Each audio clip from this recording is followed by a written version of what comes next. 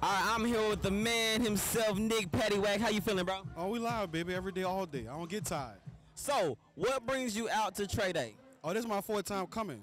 Fourth time coming. I say every year I'm gonna come just because he give back, and plus it feel like home. Like for a man like him to fly out damn near 5,000 people, and everybody just come show up and show out and showcase their talents. I told him if he never paid for none of my flights or my hotel, I would walk here if I had to. It's just all love here. Most definitely, bro. I said it feels like a big family vibe. Even the people you don't know, everyone here is for the same reason. We know out here is a big community event. You're in Houston quite often, right?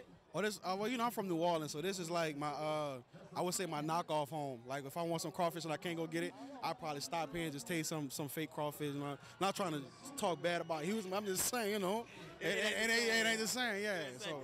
All right, bro. Well, before we get out here, can you tell the people what do you have coming up and what can we expect from you? All right, so I have 3 businesses. I got my own esports brand called Live Glitch Era. So if you're a gamer and you want to come ball for some money, you put money up, you win big money.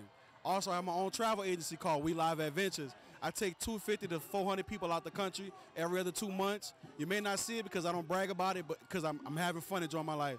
My last business is called Amistad. It's my liquor brand. So for all the people that like drinking liquor, I have my own liquor brand, and it will be in store soon. I just can't speak about it because I don't want to jinx my blessings. Most definitely, like I said, he's not just an entertainer. He is a businessman. It's your boy, Nick Pattiwhack, and I am 91. This is Iconic Television.